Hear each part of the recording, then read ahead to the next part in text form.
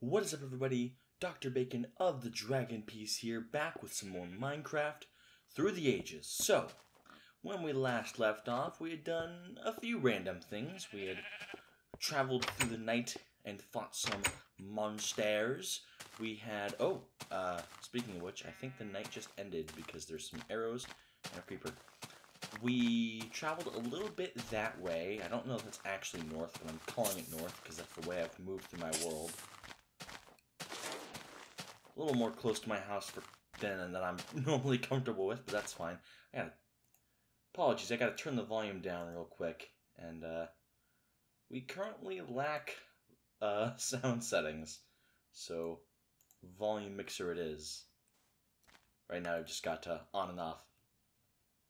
But we're here with our nice little house with our flowers, and our piggies and creepers off in the distance, and our farm, which it looks like we have some wheat.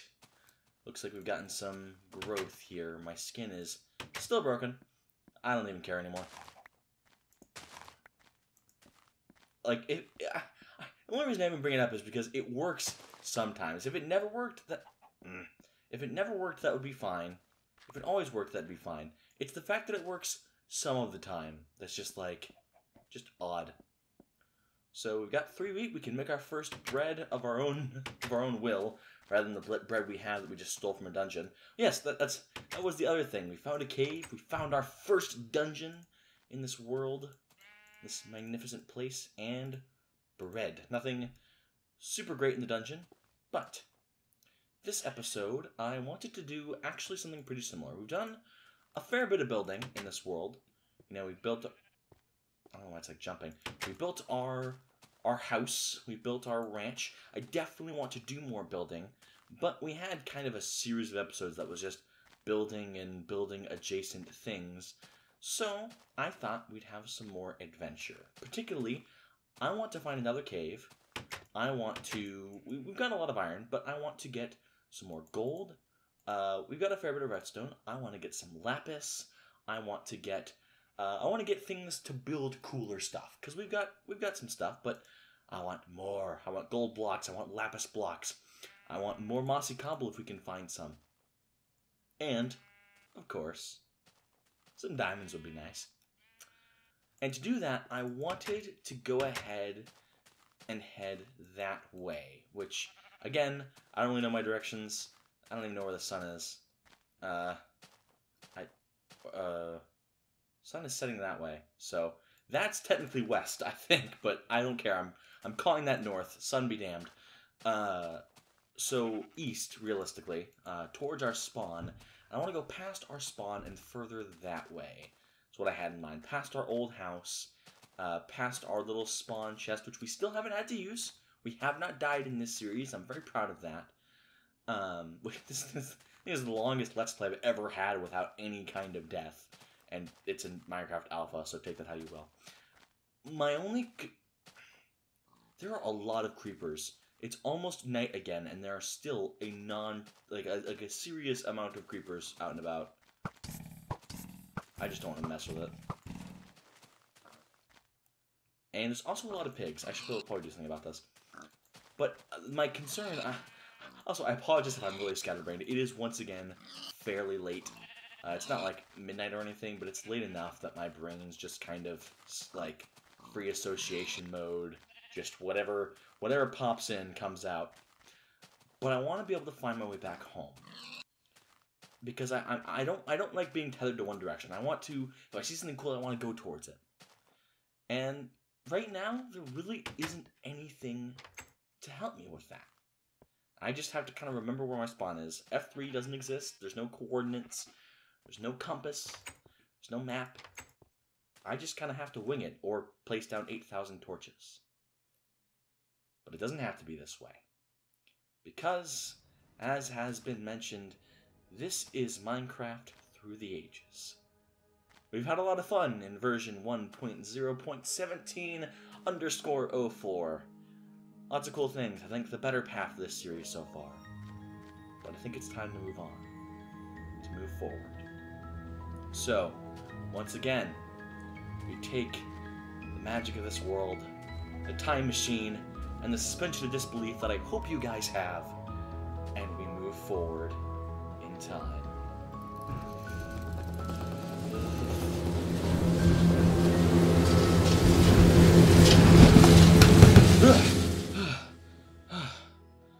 Okay, that was a little less intense that time. I think I'm getting used to it. Maybe I'll truly get used to it at some point. But here we are. Actually where we intended to be this time on the first try. Alpha, version 1.1.0.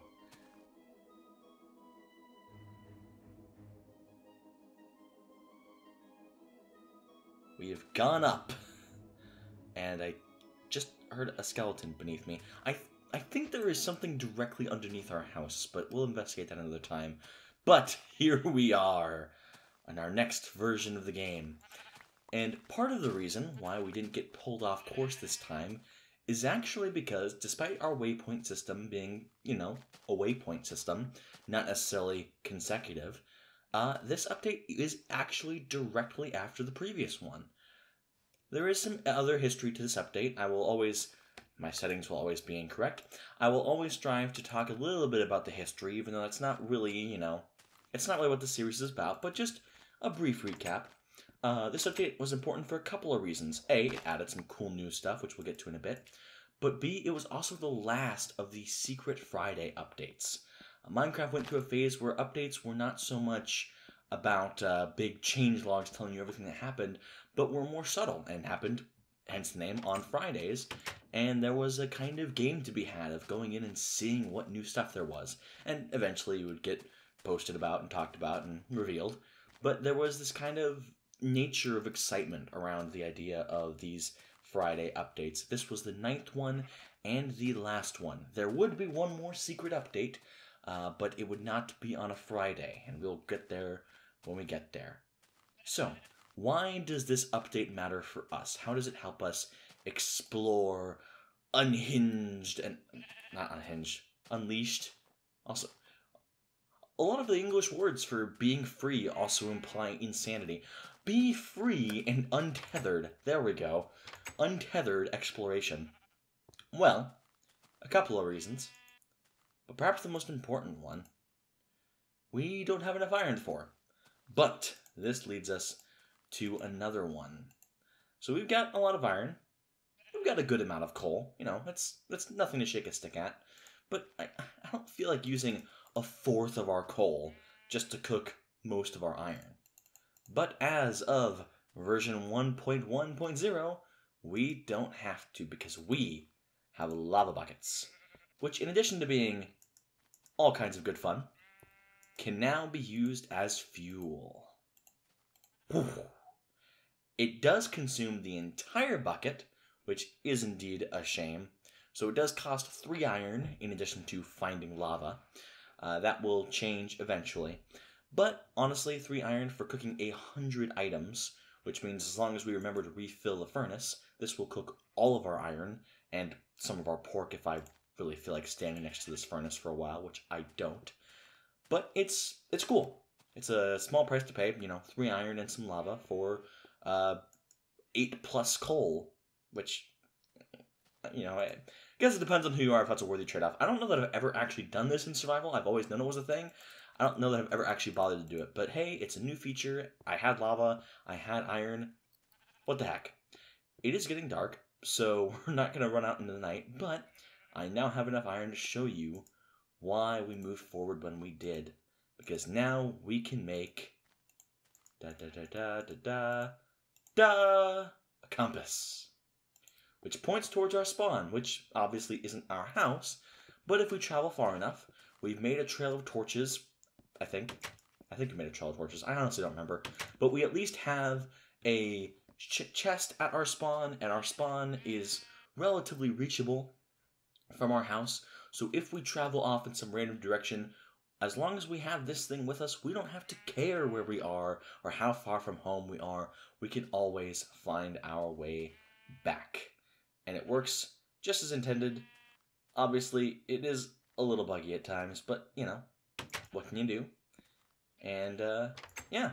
So those are just two of the cool things. There's a couple of other stuff. Most of it's pretty subtle. Some of it won't affect us because we are in an already generated world.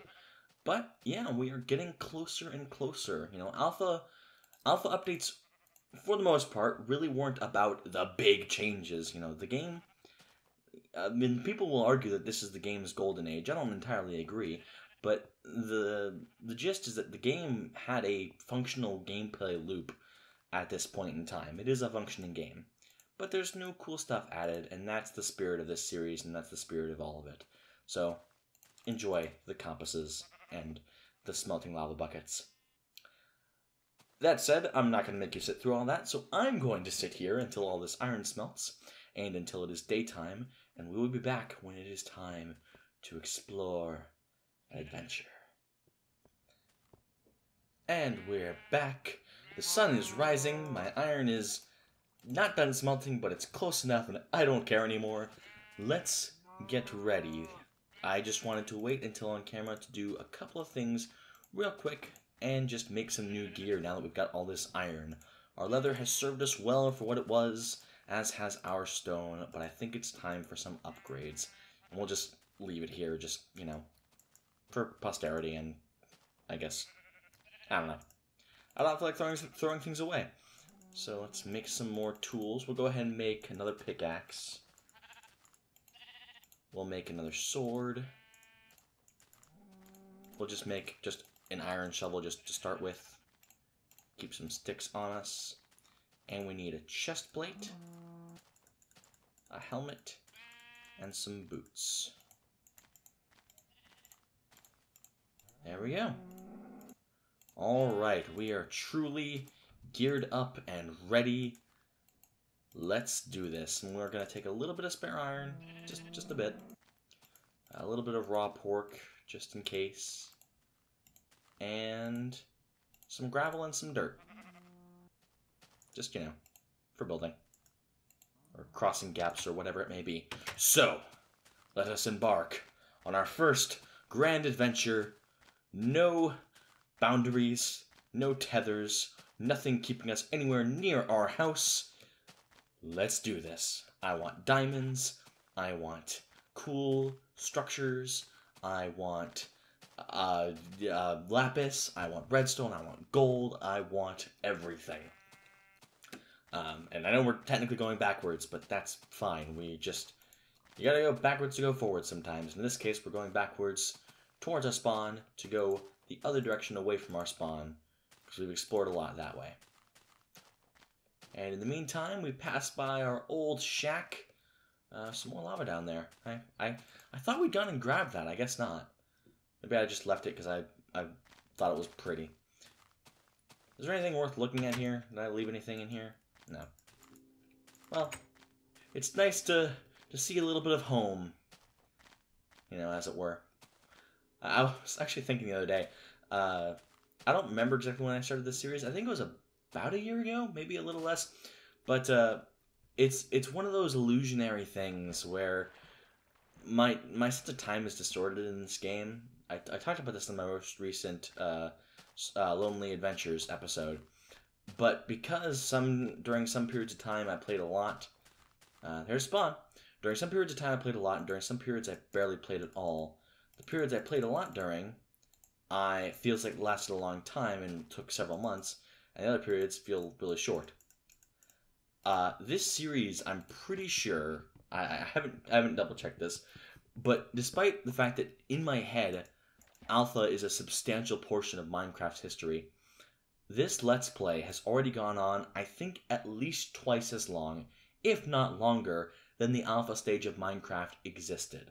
Like, from the very first version of Alpha after InfDev, I believe, to the very first version of Beta was, I believe, about 3 or 4 months. It was like September to December, I think, or like August to December, something like that.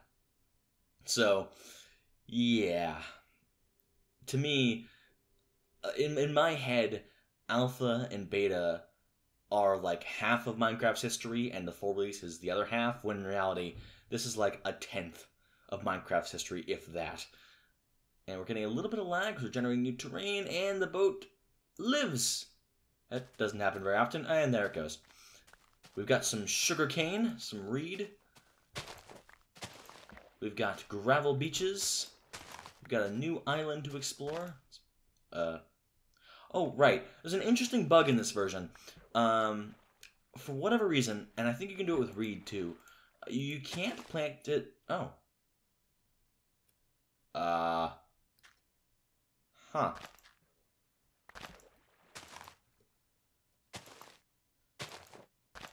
Okay, this bug is weirder than I thought. Apparently you can plant reed or sugarcane on gravel in water, and it just kind of stays there? You can't plant it on gravel out of water, obviously, because that would be weird. Anyway, bugs aside, I thought the bug I remember is that you can plant it, you know, in water next to a block and it sticks around. Ooh. Might have to look into that. Maybe, you know what? Maybe not. We've got a compass. We can go wherever we please. I'm only gonna go into the caves that look appetizing. You can tell how freed I feel. You know, I'm no longer having to take everything that comes my way because I don't have to worry about time or whatnot because we don't have to go back this episode. This can be a multi-episode expedition because we don't have to. I don't have to remember how to get home. Basically. Is the gist of things. This is actually a really cool area. I actually really like this. It's kind of like, it's hilly, but it's not like sheer hills. You know, it's like it's rolling. Feels like a rolling prairie. We've got our little tower there, little spoon. That was nothing like a spoon. I don't know why that word came out of my mouth. It's 10:30 at night. Leave me alone. What's over here? Ooh. Ooh. I love these. I don't know why. They're not that uncommon, but they just... I don't know, man. Oh. Ah, these little like overhangs are just so cool to me. What else is there? What else is around? This is a pretty big island, actually. Pretty big landmass we've got here. I'm impressed. We've got chickens. We've got mountains. This is a really cool area. I actually really like this. We might have to build some kind of base over here on this landmass. Because, you know, like, it's all, you know, there's no biomes right now, so it's all pretty, like, you know, I almost used, definitely not the right word. It's all pretty... I don't want to say monotonous, because we use that to mean boring, but in the very literal sense, monotonous, as in all pretty similar. It's still, you know, every area still has its own little feel, its own little charm. Like, if you go back and watch some old Let's Plays of, like, you know, Paul Soares Jr., or, you know, David64YT, or, you know, Noob Sniper. I never actually watched Sea Nanners, but same thing. Like, their worlds all feel so unique and different. They all have their own little charm to them. And it's the same thing with all the different areas in a given world. Look at that. Look at that. I love this game. Well, let's find a cave. This isn't just walk around and stare at landscape. I've done that actually plenty in this series. In every series, actually. Every Let's Play I do that a lot. Let's find some real adventure. Let's find some danger. Let's find some treasure. That's a dead end. That might not be a dead end, but I want something exciting. Not teleporting cows. I want a cave that looks... I want to find a cave like last episodes, but that actually, you know, fulfills its promises of wonder and depth. Ooh, we got some caves over there. Some of those might be promising. Got lighting glitches. Nothing like them. What else have we got? I love this landscape. I really do like this area, but I am starting to kind of regret turning down that cave that was right where we made landfall. Like, that did look... It didn't look promising, but, you know, it went further than the eye could see, which is something. Now this appears to be going up, which isn't a good sign. It probably just, yep, just goes up and ends in the middle of a mountain. Although that was a cave noise.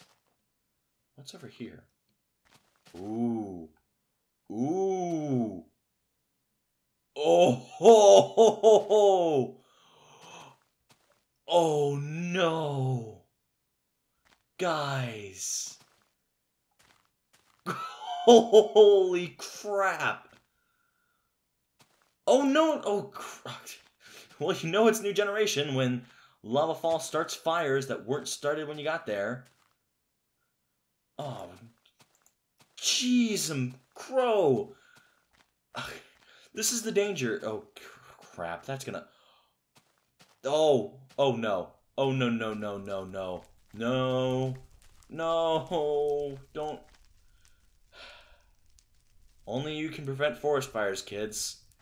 But once they're started, don't bother trying to stop them, because at that point, there's nothing you can do. But this is 100 times cooler than our current place. Like, I love my house. Truly, it was a beautiful house. It's a beautiful area. The perch and everything. But guys, look at this. I called that place a hidden valley. That's not a hidden valley. This. Oh no! It's got the perfect hole punched through the mountain. It's got the overhangs. It's got the floating dirt blocks. It's got the lava fall and the waterfall. It's got the nighttime. It's got the thick cliffs around the side. Guys, do I need to move here? I want to move here. We're not going to make any decisions this episode. I'm not remotely in a mental state to make those kind of decisions. I need your guys' feedback. And if we do decide to move, it'll probably be in a couple of updates, because I don't want to just abandon that place. But we did talk about living a nomadic life in this playthrough, and man, the potential for this place. I mean, I know I gawk out over just about every place I find in Minecraft, because that's just who I am. But I haven't seen a place like this in a long time. Guys, I need your feedback. Let me know what to do. In the meantime, I'm going to hide in a cave and see how long I've been recording. Okay, alright. We're going to hide in this cave. That doesn't go anywhere. Crap. Okay, we're going to find a real cave to hide in. We're going to explore a real cave. And hopefully find some resources. Because if there is truly adventure here, then that will be the icing on the cake. What is down here?